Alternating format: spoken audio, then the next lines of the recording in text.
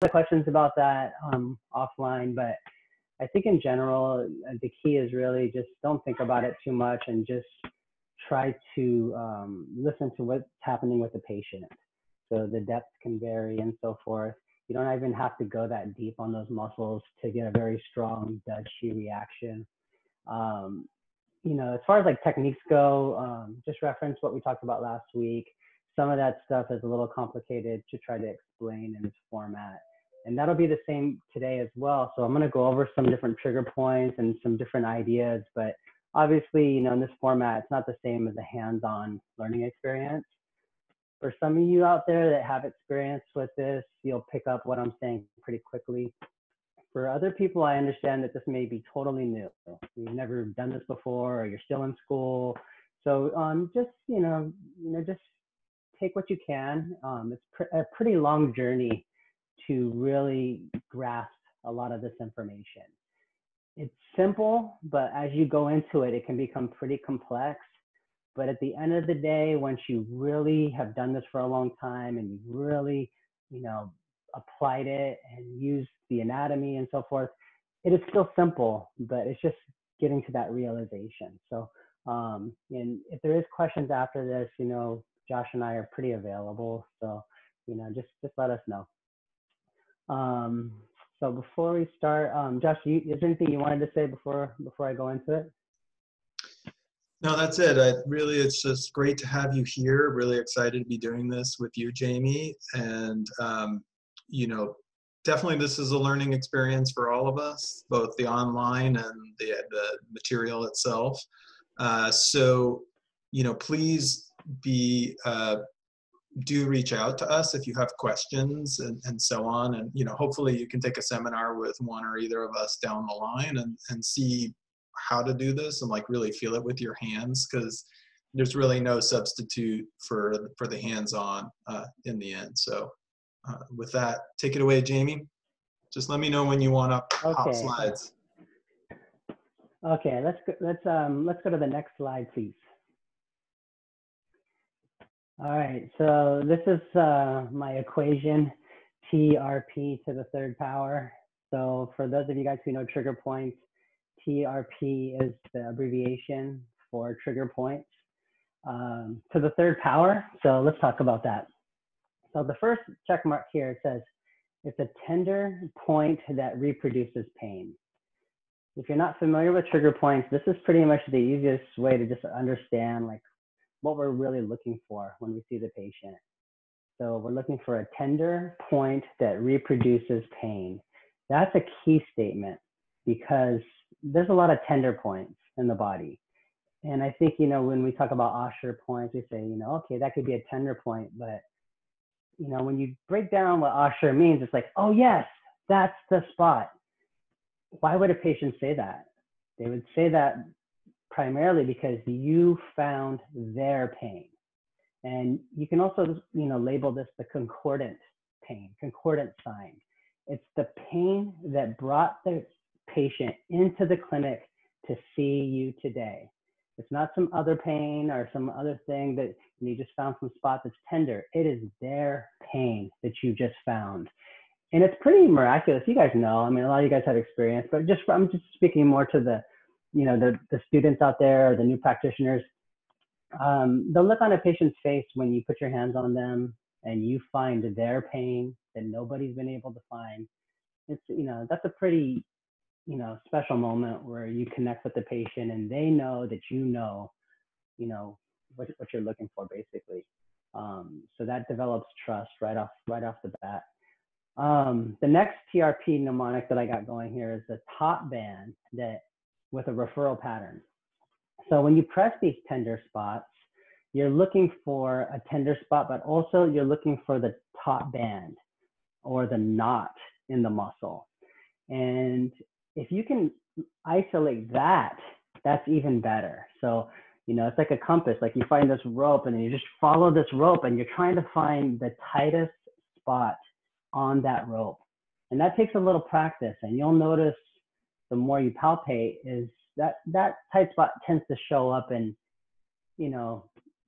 regions that are reproducible. You know, it's pretty rare that someone gets a knot in their trapezius that's not around GB21 or Sanjiao 15. You know, it's like it's usually pretty predictable in the sense that it tends to show up in the middle of the muscle belly, right? Centralized, and that, you know, in the same sentence is, you know, typically where the motor point is found. So there's a lot of overlap between motor points and trigger points. So we're not only looking for a tender spot, we're looking for the top band. And if it has a referral pattern, that's also helpful. But for me, the way I utilize that piece of information is, here's an example. A patient has pain in the front of their shoulder, right? And then you examine them and you check the back of their shoulder and you check small intestine 11 and you press that spot, and it commonly reproduces pain in the front of the shoulder. So that's where the referral pattern matters to me, because I'm still trying to find the concordant sign. I'm trying to find your pain, what brought you into the office. And it may not be where your pain is, right? So, you know, we often share these quotes in the groups and things that, you know, the person who often treats pain, the site of pain is lost and so forth. You don't want to get confused in the story of, here's my pain right here. Sometimes it's that simple. It really is right there. Other times it's not. And that's where our experience comes in. And that's why we study so much, right? The last thing is the twitch response pinpoints it. So if you can get a twitch response in a muscle, that is a good indication that there's a trigger point there.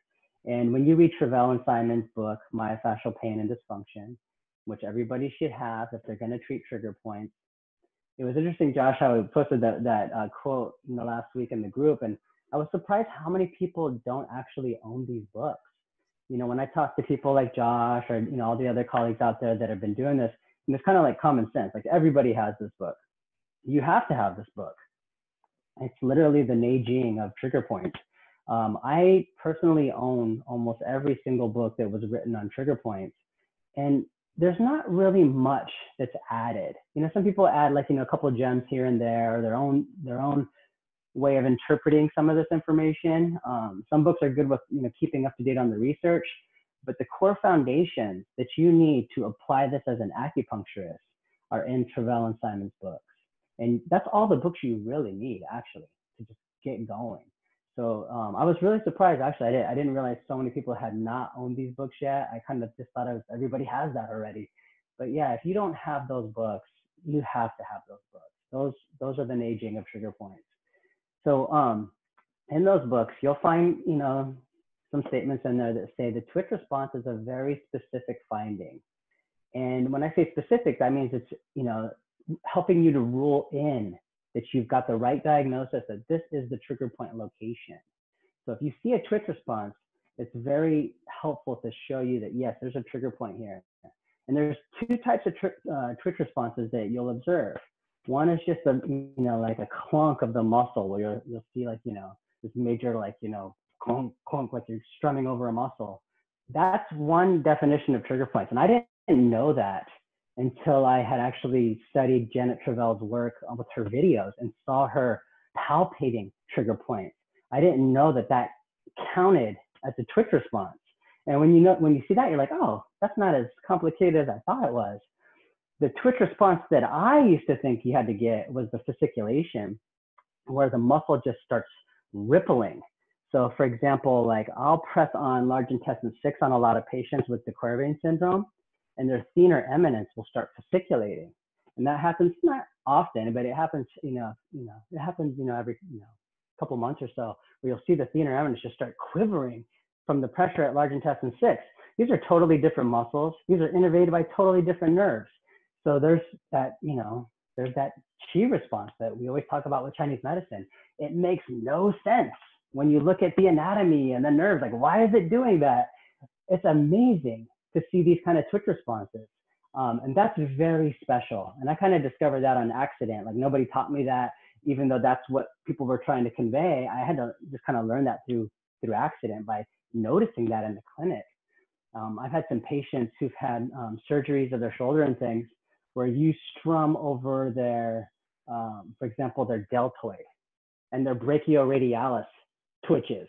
you know, and it's like, that just doesn't make sense. You know, there's different, you know, just different muscles, different regions.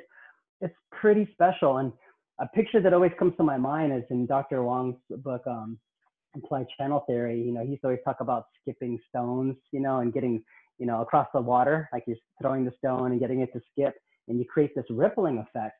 When you observe that in the clinic, it's like, there it is. It's that rippling effect, and it just goes. That's something that if anybody ever captures that on video, can you please share that? I never have a camera available, you know, when I see those kind of things, but that's pretty amazing to witness if you've never seen that. And that happens fairly often. Like, to see that rippling effect in general, you know, I'll see that a couple times a week in the clinic, but it's just random. I can't predict when that's going to happen. But that large intestine 6 to the thinner one, that doesn't happen too often, but it's pretty cool when it does. And when you needle it, you'll start to see the same thing. The muscle just starts freaking out, quivering, you know, fasciculating, you know, until it's done. So that's a little bit of a tangent. It's just something that interests me that I thought I would share. So TRP to the third power, that's the mnemonic to understand the definition of trigger points. You don't need to have all these things to diagnose a trigger point. You only need one. So you can just literally find a tender spot, but it should be their pain. It should be concordant with their pain to be diagnostic. The more of these things that you find, the more you can start leaning on your diagnosis and, yeah, that's probably what's going on. If you only have one of these things, then, you know, there's some room for error, obviously. So try to observe that as much as possible. Okay, so let's go to the next slide, please. So what I plan to do is, you know, when I was thinking about this, I think we have a pretty short amount of time, and I just wanted to share a few points that you already use in clinic, and just show you, you know, how I use those points and how those points relate to trigger points. So the first one, everybody knows gallbladder 21, right? So that's, you know, one of the most famous points for shoulder and neck pain. I'm not going to list out all the referral patterns and things like that, but what's really cool about this point is this is a good, like, you know, entryway into trigger points. If you never studied trigger points, this will get you to believe in trigger points and that it's the same as acupuncture, and the pain referral patterns are the same as the channels, which has been researched. I didn't post the research here, but there's a couple of really good studies that show how much overlap there is. And, you know, we're talking about over 90% of the same things here. 90% of the same point location, 90% plus of the referral patterns following the channels, 90% plus having the exact same pain indications that are listed in our textbooks, that are the same thing that were observed when they were researching trigger points. So in this point here, what I want you to notice is the bottom of the picture is going to be the anterior portion of the body, and up towards the top near the words gallbladder 21 is the posterior aspect. So when you look at the trapezius, I put a star where GB21 is. This is how I interpret it. I mean, there's always room for error, and I don't know what people were thinking back in the days, but when you look at the name of this point, Genjing, it's shoulder well. What does that mean?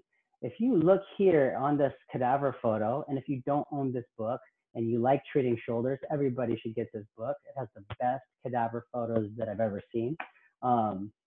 Very clean photographs. So what you can see here is there's a depression almost, like a cleavage between the middle and upper trapezius. And what's really cool is when you treat a thinner patient, you know, like those wiry body types, you know, those wood element types, if you just put your finger here lightly, you'll see this depression open up.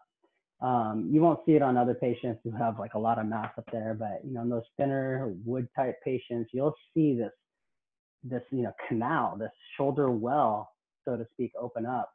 And if you just touch that area, right, everybody has a knot right there. But, you know, this point taught me a lot in my career, because sometimes it worked awesome. Like, that was it, one needle, boom, just that was it.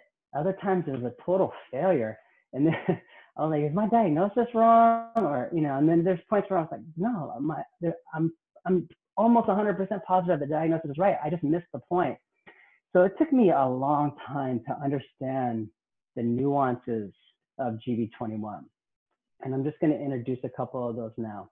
So if you were to needle this star straight in, perpendicular, I know some of the textbooks say don't go perpendicular, it's dangerous. But if you go up to a half an inch, on a patient who has a decent amount of mass, you're fine. This muscle is superficial. So if you're going deep here, you already missed the point. But if you needle superficially perpendicular, you will get it if that's where it is. And so when I palpate this area, I feel for that shoulder well, so to speak, being full. And that's basically maybe a knot there, or it just feels like there's some resistance. It feels like you're pushing a ball, trying to push an inflated ball underwater, like pushing back against you. That's how I know GB21 straight in is a good point for that patient to be needled that way, I should say. So that's one thing. So I did that for many years. And then as you look, if you needle anteriorly, if you start needling towards the front of the body, you get more of the upper trapezius here. And the upper trapezius is special because that's, who doesn't have trigger points here? So what I'll do, if someone has more tension on the anterior portion of GB21, is I'll angle the needle anteriorly. And I'll usually use my finger in the front. This is really hard to explain on a webinar, but I'll put my finger on the front so the muscle doesn't have anywhere to escape. And then I'll just needle 45 degrees to the front of the body using my finger as a backstop with the muscle in between, okay? It took me a while to understand that was something I needed to do on those patients that weren't getting good results. I was just missing the point. And then other patients, if you press posteriorly, it's gonna feel like this huge top band is more behind GB21. It's more going in the direction of Sanjiao 15. And so what I'll do in that case is instead of needling GB21 perpendicular, I'll angle it about 45 degrees plus or minus posteriorly. But the same thing, I'll use a finger or some way to support the muscle so that it doesn't escape, it doesn't move. And that is very effective. So just to recap, there's 3 ways that I needle this point. Either perpendicularly, because it feels full, it feels excessive, feels like I'm pushing a ball underwater at this point. I'll needle it anteriorly if I feel like the top band is more fibrotic or tense at the front of GB21. And when you're pressing on there, that's reproducing their concordant sign, meaning the symptoms that brought them in today. Or I'll needle it posteriorly if I, again, find the concordant sign with that particular method. And it's all based on palpation. So to summarize, I don't know what I'm going to do until I actually see the patient and touch their GB21. So if I did the physical exam and I look, okay, this patient needs upper trapezius work or middle trap work, I have no idea what my needling technique is going to be until I actually feel the change in the tissues. And I might not just do one, I might do all 3 of these methods. And maybe all 3 ways are needed, that chicken's foot technique, So you just have to adapt to whatever you feel. I hope that makes sense. One of my favorite quotes by Bruce Lee is like, don't think, feel. If you ever taken my workshop, I always have this picture of Bruce Lee saying that under palpation, because you don't have to know all the names of these muscles and things. You just need to be able to just quiet all that internal talk and just feel what's going on. And that's probably why it took me so long to understand how to needle this in different ways, because my mind was saying, well, I learned it this way, or I shouldn't do this. Don't even worry about it. Just trust your fingers. If your fingers are good, your needling will be good. So if you palpate and really take your time with that palpation, and you put your needle in to follow where to target what you palpated, that's the best you can do. You got to trust that. You got to trust that process. And then if it doesn't work, then you just re-examine. Maybe you got to change the technique a little, or maybe the diagnosis was incorrect. Who knows? Okay, so let me go to the next slide, please. That's GB21. Levator scapula. So levator, these 2 muscles, you can build your practice off the trapezius and levator scapula. Those 2 muscles alone, you treat those every single day. With the levator scapula, I like this quote from the Neijing Su Wen. So if the neck cannot move side to side, needle the arm major yang. So let's interpret that. If you cannot rotate your head, needle a small intestine channel. So when you read something like this from the classics, you automatically know they do physical exam. How would you recognize this pattern if you did not check range of motion, right? You already know that they will watch, like, oh, this person can't turn their neck, so this is going to be more of this channel. This person can't do this motion, so it's more of that channel. this is really inspirational because it's only one line, but what it's telling us is a lot. It's telling us that not just this motion, what about all the other motions? What about the things they didn't say? That you know, it was too much to carve in stone or just, you know, put on silk or dig into a tortoise shell. What, I mean, they give you these clues, and if you take that principle and just apply that principle to everything, you can discover a lot on your own. So here what we're saying is look for the range of motion that's restricted and start identifying the channels that are involved. And if you want to go deeper, understand the anatomy of those channels. You know, they didn't call it levator scapula 2,000 years ago. You know, it didn't matter. It's still the same thing. So with rotation of levator scapula, it tends to hurt more when you turn to the same side. So that's just the pattern of that muscle. It gets crampy, right? So when you turn to that same side, it doesn't like it, and it'll usually restrict your motion. That's whenever you see that, you have to rule out levator scapula. But if you tuned in last week, I also said you have to watch out for lateral foraminal stenosis with that. So those are competing diagnoses, so you have to look for those patterns. Okay, so there's three points that I usually access for this muscle. So we know them. Small intestine 14 and small intestine 15 is two of them. So if you've ever needled those points, you're most likely needling the levator scapula. Yes, the trapezius is over the top of it, but this is the ropey structure that you feel under there. As a side note, we talk about, okay, the Tai-Yang channels are easily affected by cold. And it took me a long time to come to this realization, but when you get cold, what's the first thing you do? You shrug your shoulders to keep your neck warm, protect your neck from the draft. Your levator scapula does not like that. Your levator scapula, that's what it does, elevator to the scapula. So it has a few different actions, but one of them is to lift your scapula up. So when you're cold, man, that levator scapula gets pretty cranky. So I remember taking some classes where they said, you know, SI 14 and 15 would expel cold and so forth. And I just always wondered why. And I was like, well, here's one possible explanation. The upper star, this is a point that, it's not really a point, it's a region. And it's really at the spot at the angle of your neck. So like if you make the C shape with your fingers, you can reach up in the angle of your neck. And if you do this combing motion side to side, you should feel this clunk if you get it just right. It's pretty rare that somebody does not have a clunk in this muscle. It's tight on most people. What I find interesting is that when I do these workshops and things, a lot of people that, you know, that I know of that have experience with this, they still have a hard time locating the muscle at this area. And it's really by touch. Like if you get it, there's no doubt. I mean, this thing feels like a rope. Clunk, clunk. That's what you're looking for. But what's really fascinating about this muscle is that it has attachments to, you know, typically 4 of the cervical transverse processes. Now there's going to be anomalies. Okay, so it's not always just going to be 4, but the general basics is yes, C1 through C4. They come down and then they twist at the angle of the neck.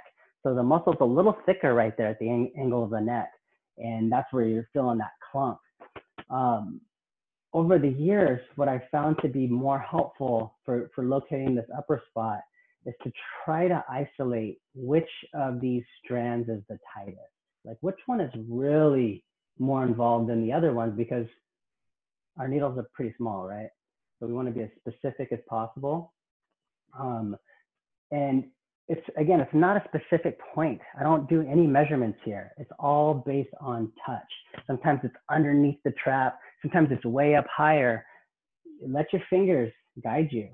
Don't think, feel what's going on up here. And if you're able to palpate the transverse processes, I'm not going to go over how to do that right now and take up a lot of time, but you'll be able to trace which fibers are the tightest. And if you target those, good things happen. You want to get more specific. If you look at the right shoulder, usually the strand that comes from C1 is going to be medial and C4 is going to be lateral. So, you know, 1's going to be medial, 4 is going to be lateral in general. And I usually just think of the right shoulder because SI 14, 1, 4. 1 is medial, 4 is lateral. It's SI 14, it's the same spot, helps me just keep that information straight in my own brain so that we don't go crazy learning all this. So anyhow, would I need all three of these? Not necessarily. It's again based on touch. For me, if I only had one needle and I could not physically examine the patient, I would choose the upper location or the middle location. Because again, trigger points like to show up in the middle of a muscle fiber. A lot of people like SI14, which is also great. And that might be the key for some patients, because when this is chronically tight, it becomes fibrotic. And those changes can also, create restricted mobility and so forth. But if I only had one needle, it's going to be in the middle to take tension off the entire chain. I think of it as a rope that's attached to 2 points. If there's a knot in the middle of that rope, it's going to pull on those 2 points. If you can untie the knot in the middle, so to speak, it's going to take tension off of those 2 points. And so by untying the knot in the middle around SI15 up to that Usher region, you're going to take tension off of SI14. The only time that doesn't work as well is when it's really chronic and it's really fibrotic, then you might need to do more local things. Let me go to the next slide, please, Josh. So here's a study just showing SI14 and what's going on here. This is a cool study because half of the people they studied, it was like 20-something people, but half of them have a bursa at SI14. A bursa, what is a bursa? It's a fluid-filled sac that prevents friction between two surfaces, right? So, you're getting this friction, you're getting this irritation down here, and you might develop a bursitis here even. And that might be part of that gristle, that crunchy feeling that you're getting in that area, and that local pain that you're getting in that area.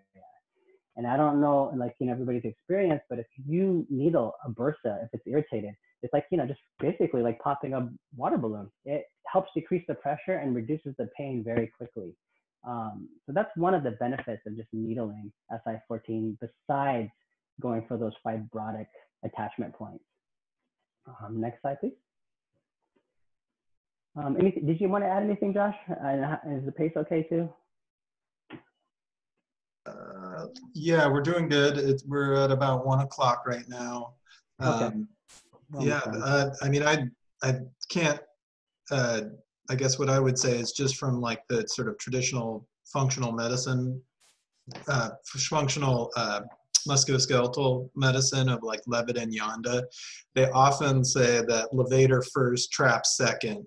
That you will clinically usually get a better long-standing result if you take care of levator first, then traps. It's just like one of those things, like if you're just gonna do both, it's fine, but levator and traps are like twins. They look different, but they're definitely like working together. So Yeah, a lot of times if you're like GB21 just ain't doing it, I'm doing it, it's not doing it, and then come back to levator. Yeah, good advice. All right. And then just one thing to add too is I look at the upper trap and levator as kind of like this yin yang pairing. So they're synergist. They both elevate the shoulder, but trapezius upwardly rotates, levator downwardly rotates. So a lot of times I'll look at the scapula too to see which part is tighter, and usually focus on the muscle that's shortest. And that, you could treat so many things just by doing that. Not just neck pain, but shoulder pain, thoracic outlet. There's a tons of things you can address just by balancing that out. Okay, semispinalis capitis. So let's look at this quote from the Neijing Su Wen. When the nape of the neck is painful and the neck cannot bend over or raise up, needle the leg major yang. So let's translate that. When you cannot flex or extend, let's needle the bladder channel. Jing San Jen, this is the neck 3 needles. This is from Dr. Jin's 3 needle technique, which I learned a little bit about when I was in school. Basically had 3 needles for all these different ailments, and they work really well. But I looked into it a little bit with these 3 and found that his suggestion of using UB10, Bilau, and UB11 targets very nicely the trigger points in the semispinalis capitis, because if you see those white lines going transversely through the muscle, there's these tendinous inscriptions through the muscle, which make it almost like 3 different muscles. This is variable. Some people will only have 1 inscription and so forth, but let's just keep it simple. They got 2 in this photo here. And it's almost like your abdominal muscles, right? Like you have these different sections. So these 3 points specifically target each of these 3 sections. And it works very well. So if the patient cannot flex, they cannot touch their chin to their, their sternal notch. If you needle these points, and if it's coming from semispinalis capitis, you'll see a big change immediately after the treatment. And it's consistent. And what you want to do is just palpate and see if you can reproduce their discomfort, but it usually doesn't feel like a nodule per se. It just feels really hard and fibrotic and very much clunky when you strum across it. So just like playing the guitar string. When you go across it, it just feels really hard, like clunk, clunk, and crunchy. You're most definitely going to benefit from this treatment. So that's just something to consider. For this particular muscle, again, the classics are giving us some clues about why we want to check range of motion on every patient. You don't just start sticking needles in. We've got to figure out what channel or, nowadays what muscles might be contributing. All right, let's go to the next slide, please. All right, the splenius muscles are huge too. So basically, like splenius capitis and cervicis, these guys are mostly involved with rotation that I see in the clinic. So on the left, you see capitis. On the right, you see cervicis. So if a patient has difficulty with rotation, excuse me, I usually think, to check capitis, especially when they point to GB20 area, like they turn their head to the right and they point to the left GB20, you go, okay, I need to also double check and make sure that the splenius capitis isn't involved. Don't just assume that it's the trapezius and things. I remember treating this muscle back in like my first year or 2 of practice. And this was when I was getting some like 1 needle treatments where the patients would be 100% better after 1 treatment with 1 needle when they just had an isolated splenius capitis strain for whatever reason. And it's pretty obvious. I mean, it feels fibrotic. It feels like a hard knot when you palpate back there. For me, it's not really GB20. It's in between GB20 and UB10. If you draw like an equilateral triangle, how do you draw that? How do you do that with your hand? Equilateral triangle, just connect those 2 points, UB10, GB20, draw a triangle down. That's usually where you're gonna feel these oblique fibers angling towards the spine. Follow those fibers, don't think, feel. You'll feel a knot usually like at that equilateral triangle. That's a money point right there for splenius capitis strains. Splenius cervicis is really challenging to palpate when you're first learning. I would again just kind of defer you to Travell's work and so forth, because this one is hard to explain in a webinar format. But I wanted to mention this because this muscle and the levator scapula are kind of like hand in hand, like they work together for that rotation. So if you're only treating levator scapula and the rotation is still kind of stuck, it may be splenius cervicis. You would know this though, like during your physical exam, just by touching the muscles. You'll feel, okay, where's the tension at? And you can literally do acupressure here, or just hold your finger on the muscle and have them rotate again while you do something to distract that part of the muscle. And if their pain decreases and their range of motion improves, I'm treating that. So I just want to throw that out there. It's not the easiest muscle to palpate when you're first learning back there though. Next slide, please. So just in general, real quickly, there's some motor points that this study is new, 2020. But I thought it was really fascinating that the motor point, the motor entry point for the splenius capitis was bilau, and bilau region, I should say. And the motor point for the splenius cervicis region was Ding Chuan, extra point. So earlier I said I use these for semispinalis capitis, but that's underneath. So if you look at the layers, you got the trapezius, you got the splenius, you got the semispinalis capitis, you got the multifidi. So by needling bilau and Ding Chuan, you are getting the motor points, the motor entry points, I should say, of the splenius capitis and cervicis, and you're also getting the trigger points for semispinalis capitis at the same time. So you probably needle bilau and Ding Chuan hundreds of times, but now you just kind of understand what's underneath the skin there if you didn't know that already. All right, next slide, please. All right, that's it. So let me know if there's some questions. I hope that was useful. And I'm sure Josh is gonna blow your mind with what he's gonna talk about next. All right, thanks, Jamie. I'm gonna pull up my screen here.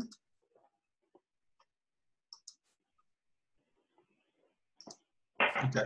Is that coming out full screen for you guys? Okay. So yeah, don't underestimate the value of Darth Vader, as I like to call it, because it's evil and comes back. It was the bane of my practice for many years until I figured out how to get it reliably, and a lot of it was getting those upper couple trigger points rather than the lower one, which is kind of the more obvious one. So I found that getting more, I tend to use the middle one a lot. I find that that one will often, if you, that's also, there's a motor entry point. If you run your pointer plus over it, you'll hear a whee right there. So it's like, boom, you hit that, zap it, and a lot of times Levator will behave. Okay, so I'm going to talk about something a little different. Jamie, if you don't mind just keeping an eye on the Facebook comments, if the people are asking questions there. I got this one. I got some taken care of. Okay. But if you guys have any questions, shoot them out. All right. So I'm going to talk a little bit today about vertebral mechanics and how you can use those. I will talk about the mechanics of the occiput and atlas, but the treatments I'm going to talk about are specifically more related to the more typical cervical vertebra. I'm not going to work the, I'm not going to show you too much about the upper ones. That would be a whole other discussion, which would be a lot of fun. I mean, we could bust out any of these webinars into like a full weekend. We're just barely scratching the surface. So I want to get to something that you'll be able to use pretty quickly. So here's a picture here of the atlantoaxial joint. Sorry, the occipital atlantal joint, the OA, and the AA here. What this is from Kapanji, which if you don't have these books, they're awesome. They're it's a three-part series on basically biomechanics, and just amazing pictures. They've been around for a long time, but now they're in color. The old ones weren't. But what you can see is that the occiput, the condyles of the occiput sit on C1, and they do this kind of motion. It's really mostly flexion and extension. You know, I didn't include charts on that, but if you can say that roughly 50% of the ability of the flexion extension of the head and neck happen at C0, so the occiput and C1, and about half of the rotation of the neck happen at between C1 and C2, roughly. Some studies show more, some studies show less, and it depends if it's passive, active, cadaver, and so on. There's a fair amount of variance on that, but that's just a rough bit. So here's a little picture showing the alar ligaments here, which are part of why you have that kind of wonkadoodle movement at the occiput on C1. Here's C1, here's the occiput, here's C2.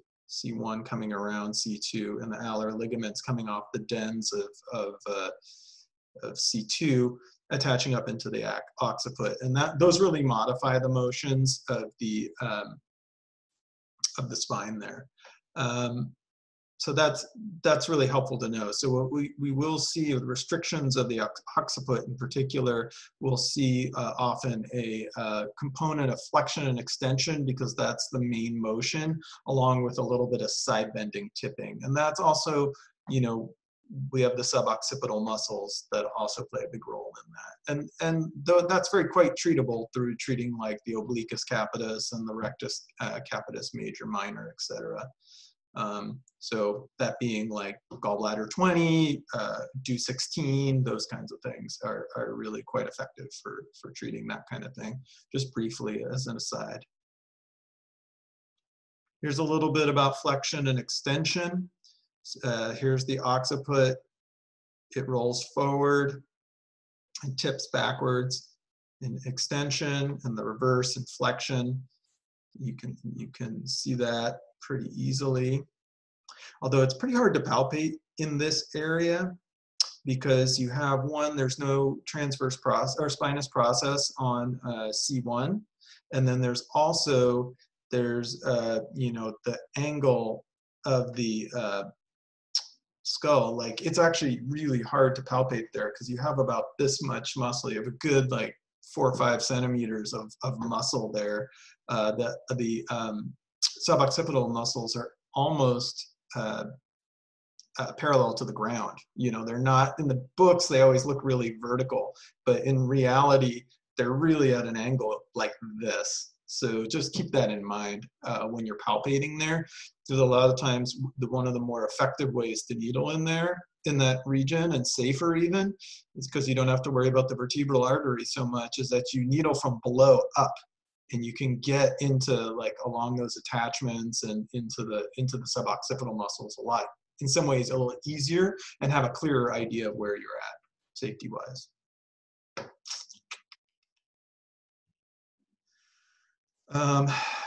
Here's the axis moving on the atlas, C1 on C2. What's just kind of interesting here is that you actually have a convex to convex relationship here. So this is part of, I think, why with muscle tension in the suboccipital muscles, you can see those restrictions at between C1 and C2. It's really common. And so that when you get like more compression, you're actually just sort of sliding that knuckle down behind the other one. It just doesn't want to move as easily. These are primarily rotational restrictions you see here. But you know, honestly, I get pretty good results just with rotational restrictions, just taking care of like sternocleidomastoid and so on. That usually will take care of that for some other reasons that I won't get into. Okay, another picture of C1 rotating on C2. Just note all the ligamentous structure here. This is the transverse, these are the transverse ligaments and so on. Really important. This is why these are actually very weak in people with rheumatoid arthritis. They degenerate. Okay, so just to get our orientation on the more typical segments, here's, you know, say C3, C4 down to C5, C6 or so. In neutral position, what's going to happen when you go into extension over here on the left side of the screen is that you're going to have a closure of the facet joints here. Okay, and these are, you're going to get an approximation of the spinous process. The disc is going to push forward, and you're going to have an opening in the front of the body. Okay, in flexion, you're going to have the reverse, where the facets are going to open. Okay, and then you're going to have a closing in the front of the body, opening of the back of the body here, and then yeah, you'll see the spinous processes separate. And this is, you know, pretty obvious, but this is going to make more sense when I get into some of the motion restrictions in a little bit. So when you side bend, so if you're side bending to the right, you're going to have a convergence. So you're actually going to close the facets on the right side, and you're going to open the facets on the left side. That's very much like going into extension on the right and flexion on the left. Does that make sense? We're closing the right and opening the left. So if we unilaterally close on one side, we're going to side bend, and then we're actually going to rotate to that side too. So rotation is going to involve closing the facet on that side. Okay, so side bent, rotation. And then the cervical spine, side bending and rotation are usually coupled to the same side. We'll talk a little bit about Freyet's laws. Freyet was an osteopath at the turn of the 20th century who really set up the model that most osteopaths use to this day on what's happening in the spine. It's not a perfect model, but clinically it's a really useful model. You know, now, you know, we can like scan moving bodies with load, without load, and so on. He was doing this with a disarticulated spine, with looking at how the facets and the ligaments pulled on it, and that's how he developed these rules. And clinically, they bear some fruit. So in the cervical spine, the typical cervical spine, we will see a combination of flexion and extension restriction, as well as a side bending and a rotation. So this is how the nomenclature that we use in osteopathy for vertebral motion and restrictions. So it says ERS, that means extended, rotated, and side bent. So this is an extension lesion. So when we call it a lesion or a restriction, we name it for the direction that the segment prefers or joint prefers. Doesn't matter if it's in the vertebral spine, the vertebra, or an elbow or a wrist. So we name it for what it likes. So when we send it's extended, rotated, side bent to the right, because we know the coupling is the same, we just say ERSR. So that'll be extended, rotated, side bent to the right. That means that that vertebra, when we go into extension, it'll move very easily. But when you go into flexion, one side, this particular one here, will stay closed. Okay, so the right facet will stay closed instead of opening like we saw earlier. Instead of opening up here, one side will stay closed, the right side, for a right side bending. And so what will happen is it'll feel like the vertebra can shift forward, or shift back easily and evenly, but when you go forward, it'll tip. So that's how you can check on a motion thing, or if you can just check by side bending, because this coupling is pretty predictable in the cervical spine. So I'll show you how to do that in a later slide. So we can also have that flexion component. So this vertebra will be symmetrical in flexion, but when you see when it extends, one side will stay open, and that'll be the opposite side from the side bending and the rotating. And then I'll give you a little mnemonic in a moment, or a little trick equation, how you can remember that. And this is, it's somewhat academic, but if you want to do that like miraculous one needle treatment that Jaime was talking about earlier, this is a great way to do it. If you know which segment, which facet is locked, you can just needle that one segment, and you can do kind of like basically an adjustment, osteopathic or chiropractic adjustment with one tiny needle. It works really remarkably well and quite effectively. I'm pretty good, big fan of it. Honestly though, I often will needle both sides, because if one side is locked long, then the other's locked short. And what I'm trying to do is restore proprioception at that segment. So it may, it's fun for that, like when you want to wow someone in a crowd, in a seminar or something like that, or a new patient, you're like, one needle, my neck pain is gone. But in reality, I usually needle both. So this is a flexed restriction. So what's happening is you can see that it's open on the left. So when the cervical spine comes into extension, the right side can come into extension, but the left side can't. It stays in flexion, it stays open. Okay, and that open left side is the same as what we'll see on side bending to the right, and the same as what we'll see in rotation to the right, right? It's just a point of reference, whether we're talking about open on the left and closed on the right. Both of those will cause side bending and rotation to the right, if it's closed on the right or open on the left.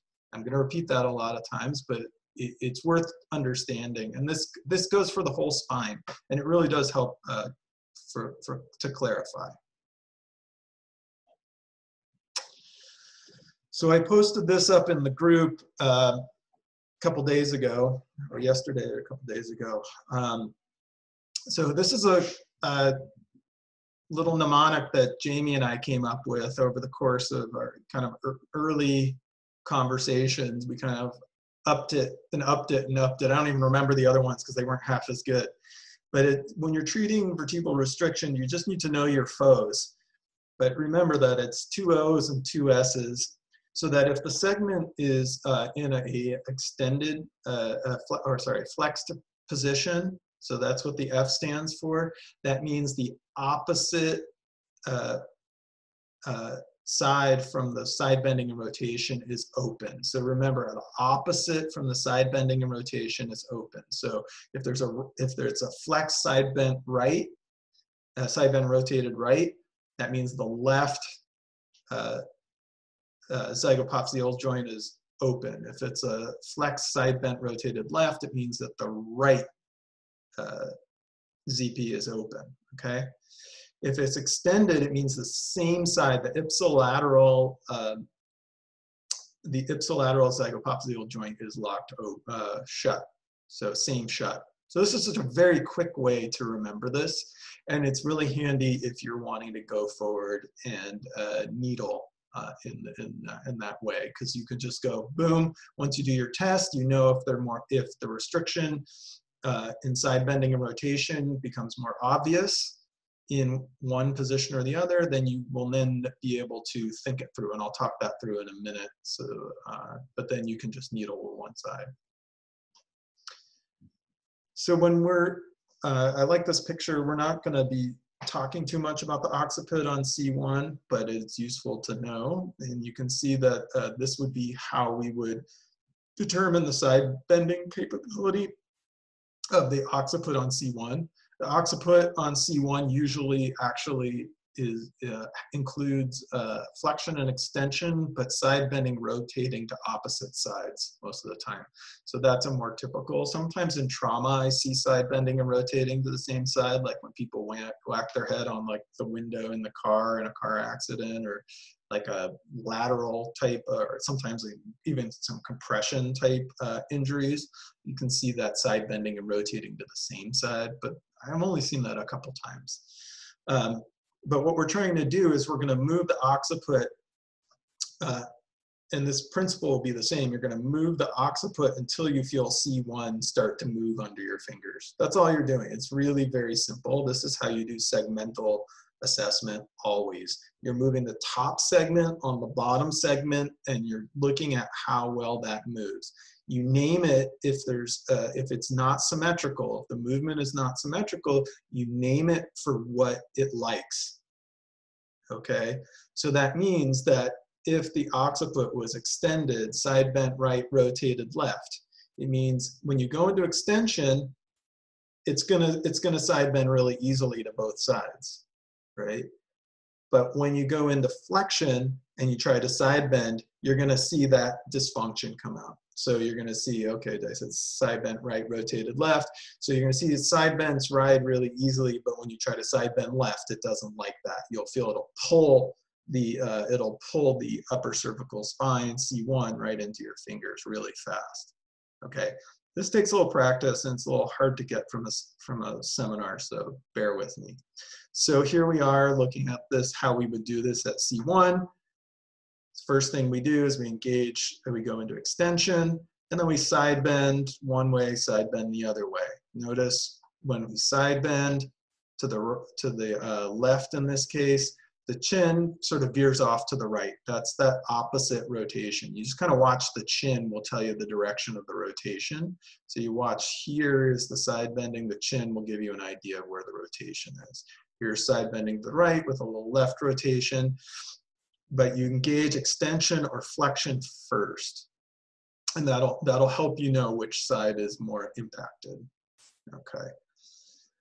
On C1, on C2, the atlas on the axis, AA joint, what you're going to do is you're going to have your fingers on the articular pillars or transverse process of C1 and the articular pillar of C2. And you're going to put the neck into flexion to try to lock out the other vertebra a little bit. If you put a lot of flexion into the neck, we're not forcefully flexing, but if you put flexion in, it's going to limit their ability to side bend and rotate as much. So you'll get a clearer sense.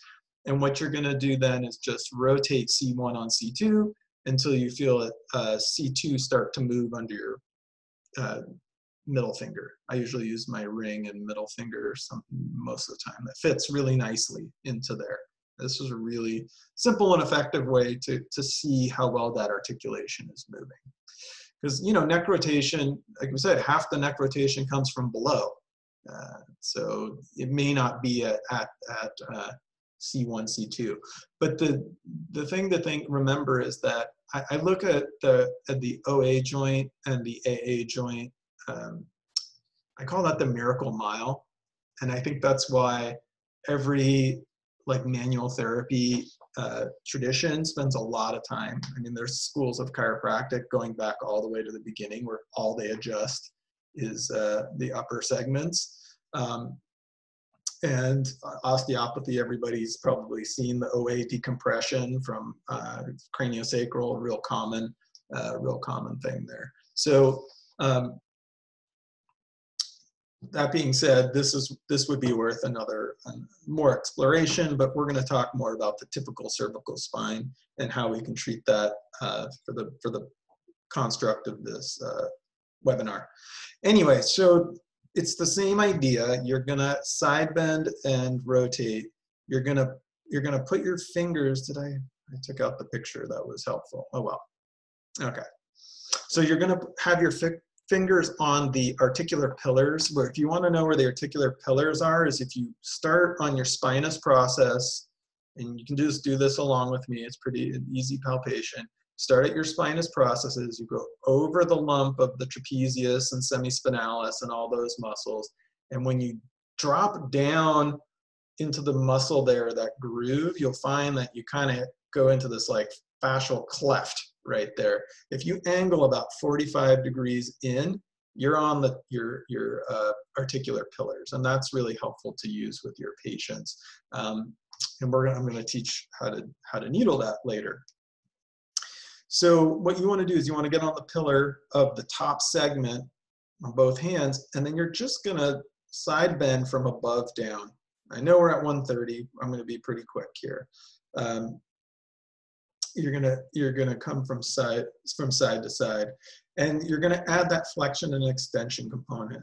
What's useful about that is, especially in the beginning, being very clear on what needle is doing what.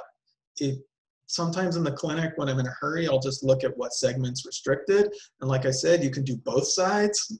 Doop doop, takes no time. It's going to correct it regardless of whether it's an extension or a flexion restriction. But just for your learning, I think it is helpful to really do it, because you can get a lot more precise. And then, you know, I definitely have those patients where, you know, they're counting how many needles I'm using. You know, they're like, "You got 4 needles, brother." You know, so I'm not going to put 2 on one segment. I got 1. So, you know, that being said, it's very helpful. So really articular pillars, and then you just side bend. Okay, this takes a lot of practice, because you need to really make sure you're focusing most of your efforts on the segment you're trying to move. Unfortunately, the inter-rater reliability on these things is, but you can get consistent with yourself, and that's kind of more helpful, I think. You know, you're the one who has to help your patients. So if you can get useful, reliable information from yourself, yeah, they've done some studies with, you know, very, very talented and experienced osteopaths and so on, and the inter-rater reliability is not great here. On trigger points, however, it's interesting. I was just reading last night, there has been some studies that show that people who are adequately trained to feel the top band, there's about 100% inter-rater reliability, even for blinded practitioners. That's pretty crazy. So that's exciting. But segmental stuff's a little trickier. Usually the affected segment will be tight. You'll feel tension in the muscles, and it'll be tender. So, you know, this is not all like in outer space. Okay. So were there any questions before I go on to treatment? Were there any particular questions I need to look at?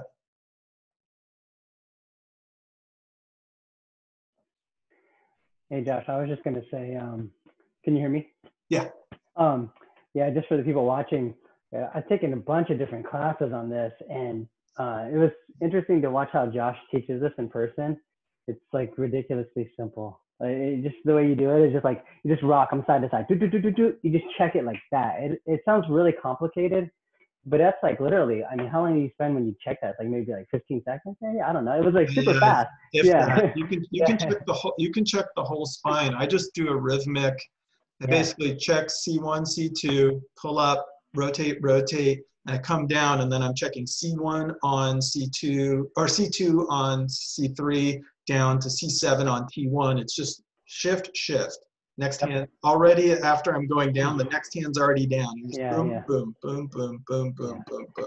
And Yeah. anybody can feel this. It's really not like, this is like the big thing. People make it seem like feeling like vertebral restrictions and so on is hard.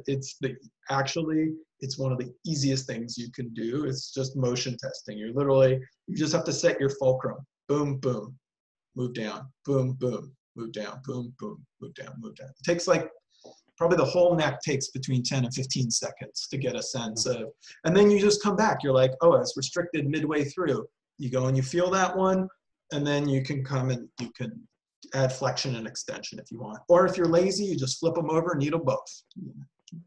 That's that. Don't waste needles. What's that? Don't waste needles now. Don't waste needles. It's a limited resource, right? But yeah, this was good stuff. Were there any other particular questions before? Yeah, okay. So doing the facet acupuncture is really not that different from needling the multifidi the way Jaime described it last week. It's pretty much the same technique. So you're going to be about an inch lateral to the spinous process. You're going to needle about 10 degrees inferiorly, 10 to 20 or 20 to 30 millimeters. Sometimes you go a little longer depending on the size of the patient. You can go right through, you can get the bonus points and go right through the semispinalis and all that bunch of muscles if your patient can tolerate it. Or you can kind of come more from the side in that gutter. The facet's right there. I mean, that's what that articular pillar is, basically. That's the facet. So if you're angling up under there, you're going to be hitting the periosteum and also the joint capsule of the facet. So you're getting the facet pretty easily here, in which case you really only need, half-inch needle on most people, unless they're like football players. So you don't need to hit the lamina or anything like that, but you want to get through the muscle into the when you hit like a ligament or a tendon, it's like a little more gummy. That's kind of all you need. You don't need to get that hard bone feel. It's really simple. So I gave you a lot of talk, but basically in the end, you're just going to go into points, the cervical Huato Jiaji, or a little lateral, like I described, where that gutter is. So when you come off, there's that space. You're basically right on the articular pillars. You just needle right into there. And you can treat the restricted facet or both. 10% inferiorly is not as important here because you're a little more lateral. There's a picture in my last picture. You can kind of see how it's oriented. Like this is a different technique that I'm going to explain in a moment. But if you're really like closer here, there's some space here. You can definitely have some risk of being on the cord. If you're out really right over the articular pillar, there's nothing to hit as long as you're over the bone.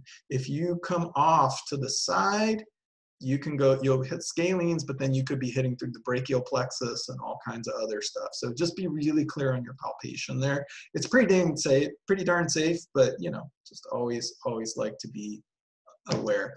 But then what's fun is to do this. Treat the restricted facet or both. If you're in isolation with a partner or something who's got a sore neck, it's great, kind of fun to practice because you can just do the side bending and then test, treat one and then test. All right. The last thing I'm going to talk about is I love this technique. I use it a lot. I love this book, Reinventing Acupuncture. It's a super heretical book. It's probably one of the first English language, native English speakers who practiced acupuncture in the 20th century. Felix Mann, he taught a lot of the early acupuncture courses to physicians in the UK, but at some point he just was like, points don't do anything. It's not points. Acupuncture is a systemic thing, and then he started just working regions.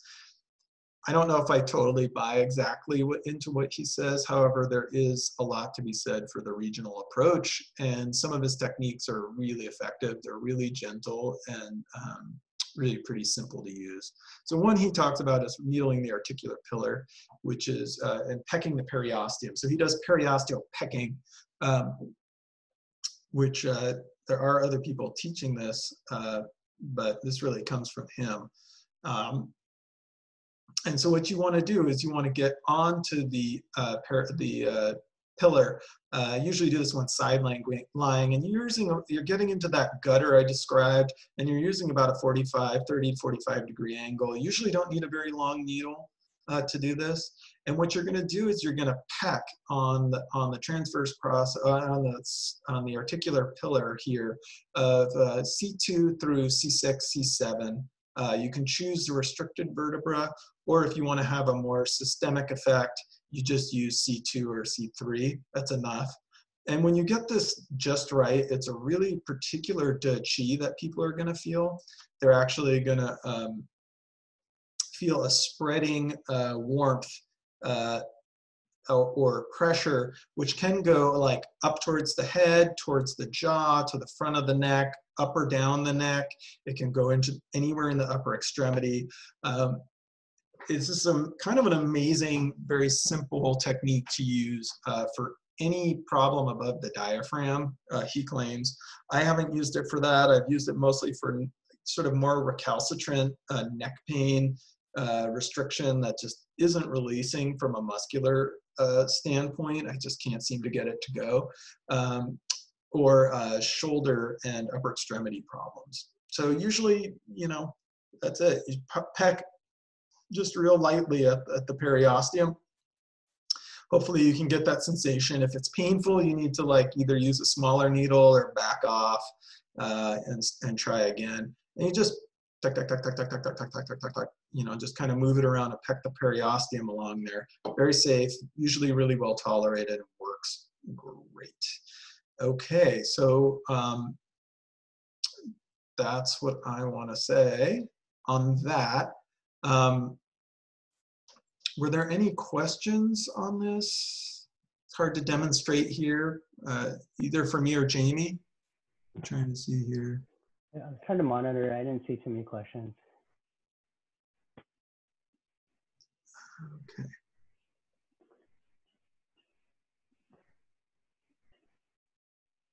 All right. Well, it seems pretty good. So I just would like to thank you all for spending, your part of your time off here with us. And, when you get back to the clinic, try this stuff. Let us know how it works for you. Please, shoot us questions either personally or in the group. I like the group just because this stuff comes out in the discussion. Yeah, anything else, Jamie? No, just want to say thank you to everybody tuning in, and special thanks to you, Josh, for just hooking this up, making this happen.